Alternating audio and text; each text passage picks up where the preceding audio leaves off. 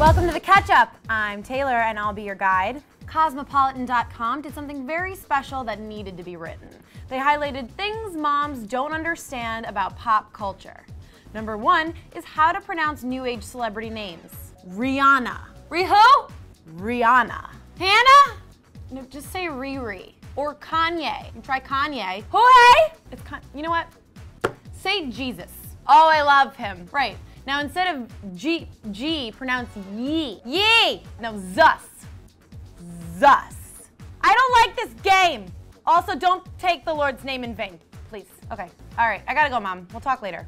We'll do this later, bye. Switching subjects, one of my favorite editors, Frank Cavallo, listed reasons guys cannot wait for summer. Number 1, top of the list, they get to wear shorts. Frank claims that the cross breeze is essentially like a childhood trip to Hurricane Harbor for your balls. Once again, I'd like to thank Frank for painting such a beautiful and vivid picture of the male experience. Thank you, Frank, so much. Number 2, women are closer to naked. This one kind of ruins summer clothes for me, but I have some hope that maybe they're just as insecure about their Hurricane Harbor balls as I am about my thighs sexily sticking to the subway seats. Or all seats, basically.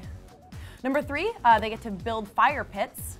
Yeah, Frank, while you're building, I get to pretend I'm working until the pit's completed, and then I can acknowledge that A, yes, I am already drunk, and B, I'll be roasting the marshmallows, but only eating the chocolate. Number 4, they get to wear flip-flops, which ironically is number 1 on why women hate men in the summer. I don't want to see your hairy toes. Is that a callus? It's hard. Why is it hard like a tooth? That's it for today. I'm Taylor Ortega, reminding men to keep those foot fingers covered at all times. And this is the Cosmo Catch-Up.